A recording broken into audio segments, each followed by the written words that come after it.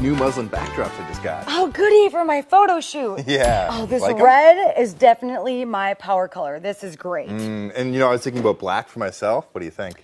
Black on black. I'm Yeah. not sure if you're supposed to do black on black. I think I've heard black on black before. Yeah. I don't know, but this blue, I know this would look beautiful with my eyes. Does it bring out the color? It definitely brings out the color. You know, these are really neat. I got a whole bunch of muslins, and I got some new paper backdrops. I'm just not sure which one we should use for your shoot, though, you know? Right, we have so much to choose from. I think we need some advice from Lisa Ann. Let's consult the experts on this one. All right. Choosing a backdrop. There is a plethora of choices out there in the market today. So when choosing your background, you need to consider what your primary use is for that investment. Your basic backgrounds will be used the most. Browns and blues are great colors for standard portraits.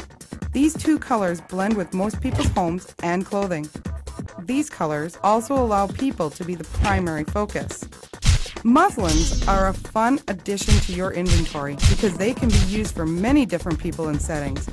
Muslins in solid or patterned colors give you great choices. Reds are regal. Oranges are vibrant. Yellows are stunning, and having various backgrounds enables you to photograph the same subject with many different looks. Another advantage to muslins is that they can be hung straight or draped to make interesting textures. Specialty backgrounds like masterpiece canvas or painted canvas backdrops are great for formal photos, prom setups, and high-end children's portraiture. Now, the next thing that you need to consider is when you're choosing the sizes.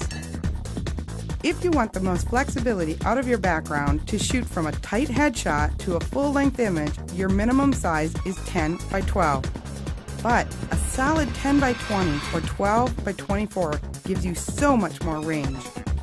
For headshots, a 10 by 10 backdrop will work, and pop-up backgrounds are great for traveling photographers who do on-location press portraits.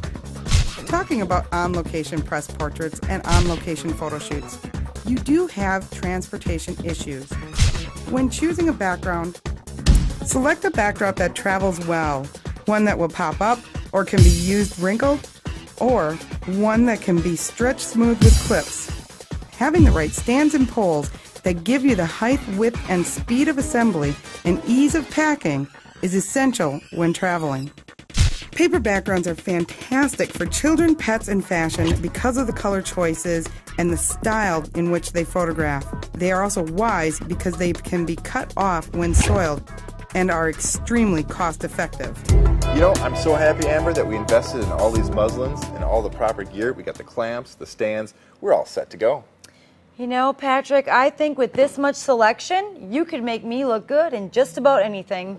Just about.